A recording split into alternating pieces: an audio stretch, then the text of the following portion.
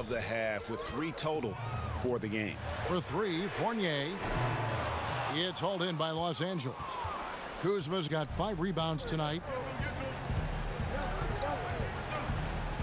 Lopez against Grant.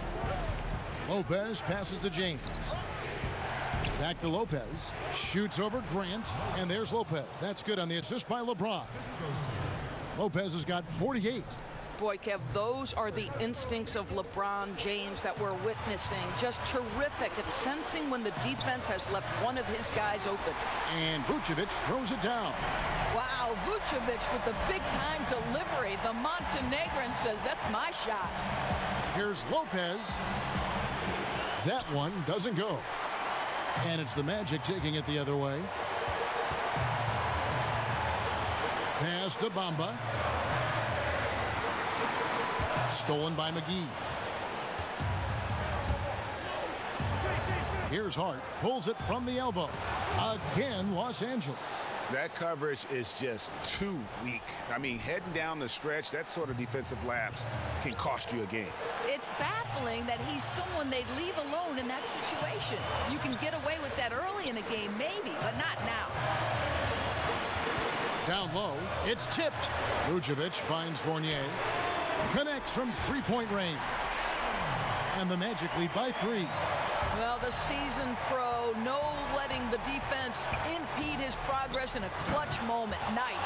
Well, should any of us be surprised if they need a bucket? LeBron says, get me the ball, and delivers once again. The Magic shooting has been just great so far, up at 56%.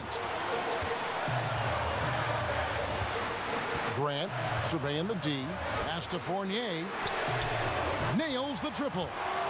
No doubt. You love seeing him knock down the clutch basket. Los Angeles has gotten 3 of their 6 three-pointers to fall here in the 4th. Here's Lopez. And good. There's another. And he's up to 52 points. Yeah, making a GA look all too easy right now. And I think we'll see them burn the clock a bit here. Yeah, smart move. For 3, Fournier. Rebounded by the Lakers. Boy, he's so used to having a hand in his face that I think it caught him off guard to be that wide open. And now this game's taken on a whole new feel since halftime. What energy we're seeing. Something has lit a fire under both of these teams. Time called here. The Magic decide to talk it over. The score knotted at 132. 29 seconds left in the 4th quarter.